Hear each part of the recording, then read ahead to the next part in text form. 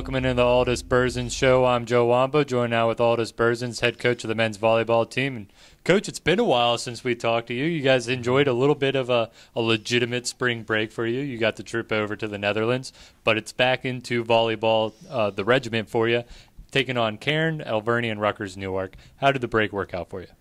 I think the break was really good for the guys to just rest some. That's a real important part, actually, of training, is to take a break every once in a while. And we had been going hard since January, and we did have an alumni game right before spring break, and I wanted to report that the guys won that.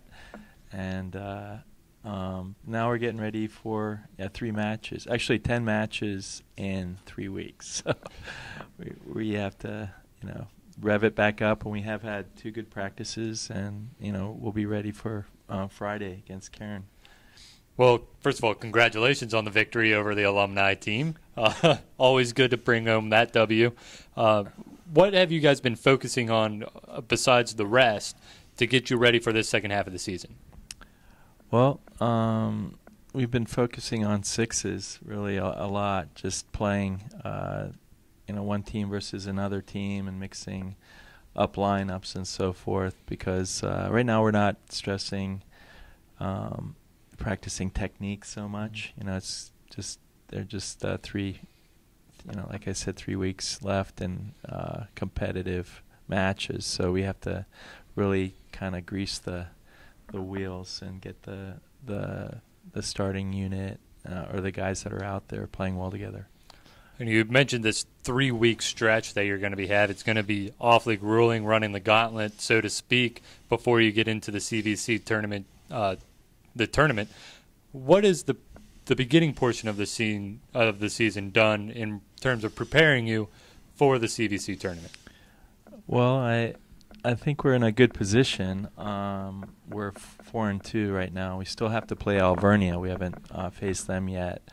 That will be once around, and then we'll have the teams that are at the top at home this time around on the backstretch here with Marymount and Juniata and EMU, who are all ranked nationally, coming here to Stevenson to play us.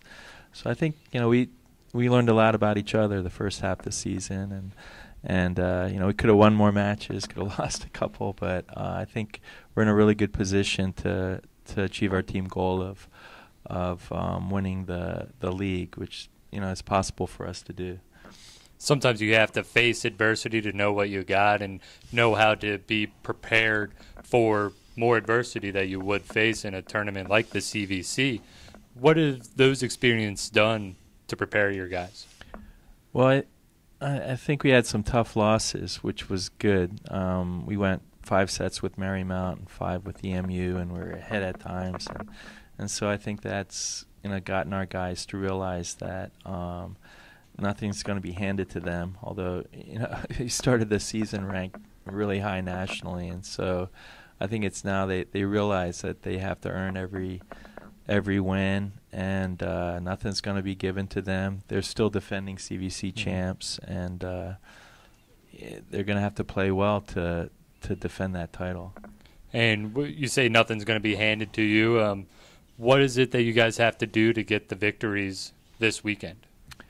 Well, this weekend, we just have to focus on our own team. I feel it's a really perfect schedule with Cairn, Alvernia, and Rutgers. They're not in the top half of the conference, although they're not pushovers by any means.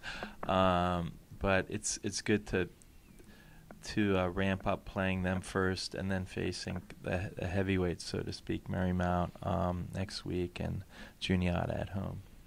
Well, Coach, we appreciate your time this week, and we wish you the best luck and safe travels to Cairn and Rutgers Newark to face Alvernia and Rutgers Newark.